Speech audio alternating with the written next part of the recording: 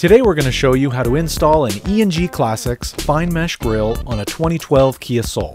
This grille is a great looking mod that will make your car stand out from the crowd and give it a unique touch of elegance and style. Installation will likely take you between 45 and 90 minutes and consists of 15 steps. You will need the following tools and supplies.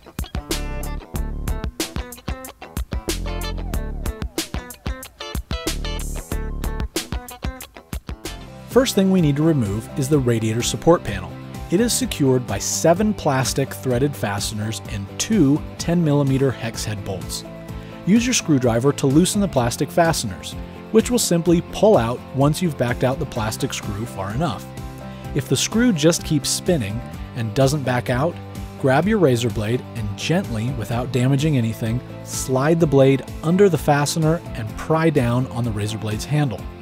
This will lift the fastener slightly and enable the thread on the screw to engage, backing out the screw. Once you've removed all 7 plastic fasteners, remove the 2 hex head bolts with your ratchet and socket. Remove the radiator support panel and set it aside. Now we're going to remove the upper grille assembly, which contains 7 screws. The 2 at the top are fairly easy to access, but the 5 on the bottom are a little more tricky. If you're having a hard time locating the bottom screws, use the telescoping mirror to help you find them. This is where your flexible or offset screwdriver will be needed, since there is not very much clearance behind the grille. After trying several different ways, we ended up using the offset screwdriver for the upper screws and the flexible screwdriver for the lower screws. After you've removed all 7 screws, wiggle and pull the upper grille assembly forward to remove it from the car. Lay the beach towel on a flat, stable work surface. We simply used the concrete driveway, but a workbench would work great as well.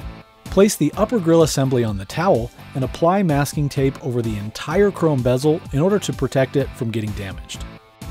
Turn the grille over and remove the 4 screws that hold the upper grille assembly together. You don't need to worry about these screws since you won't be using them again when we reassemble the grille. Once you've removed all 4 screws, press down and then out on the chrome tabs that hold the bezel onto the grille. Then gently separate the grille and bezel from one another. Get your black enamel paint pen and carefully black out the upper mounting tabs located on the factory chrome bezel, and allow the paint to dry. Align the upper mesh section into the factory upper grille. The mesh is custom cut, so it will be a perfect fit. Realign the chrome bezel over the mesh. Holding onto the bezel so it doesn't come apart, turn over the whole assembly. Use 4 of the supplied 1/2 inch countersunk screws to secure the bezel to the grille assembly where the factory screws were removed. Hand tighten until the mesh and chrome bezel sit snugly against the factory grille. Do not over tighten or you will strip out the screw holes. Push down on the grille in order for the upper center mounting tabs to protrude out of the back of the grille as far as possible. While you're doing this, drill a 1/16 inch hole through the tab and install the supplied 1/2 inch countersunk screw to secure it. Do this to the 2 upper center tabs only.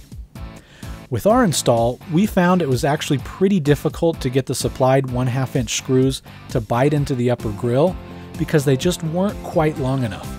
Luckily, we had some 5/8 inch countersunk screws on hand in our garage, and once we tried using those, it was a piece of cake to put together. So if you want to spare yourself some potential headache, you may want to pick up some number 4 stainless steel countersunk screws that are 5/8 of an inch long, and it will make your assembly go much faster and easier.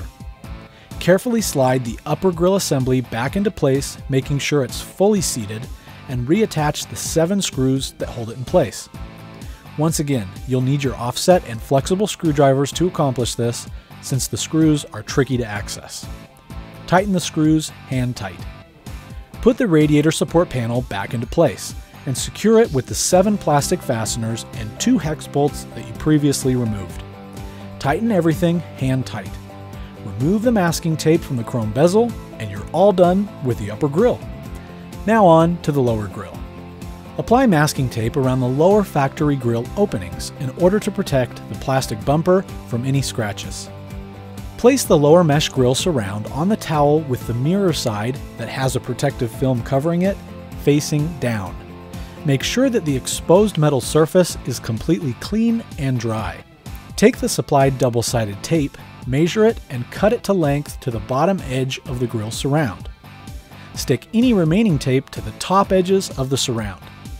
Peel off the plastic backing to expose the top side of the tape. Carefully align the mesh sections into place, making sure you do not cover any of the mounting holes with the mesh wire. Once they are correctly aligned, press the mesh firmly onto the double-sided tape to ensure solid adhesion. Peel off the protective film covering the front of the lower grill assembly surround and carefully lower the assembly into place on the car. Once it's in the right position, use several strips of automotive masking tape to hold the grill in place. Using the supplied pinhead Torx bit on your electric drill, install the 8 Torx head screws to secure the grill onto the front of your car. Install all of the screws, but don't fully tighten them yet. The screws will easily self-tap into the soft plastic factory grill. Once you have all the screws installed but not fully tightened, you can remove the protective masking tape from the bumper. Now you can tighten all the screws hand tight using the pinhead Torx bit and your multi-bit screwdriver. Just make sure you don't over-tighten the screws or you will strip out the holes in the factory grill. Take your microfiber cloth and give all the mesh grills, the upper chrome bezel, and the lower mirrored surround a quick rub down to remove any dirt or fingerprints. And that's all there is to it. Don't forget to take before and after pictures of your new grill so that you can show off your handiwork.